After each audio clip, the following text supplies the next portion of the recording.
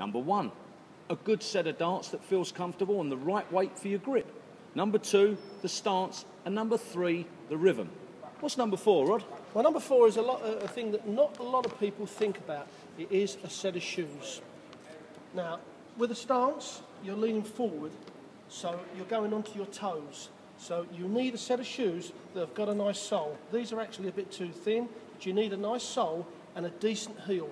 You've got to keep the heel up, otherwise you'll be stretching that Achilles tendon, and after a while that will become painful, and then you will change your stance because of your shoes. Number 4, a real good pair of shoes.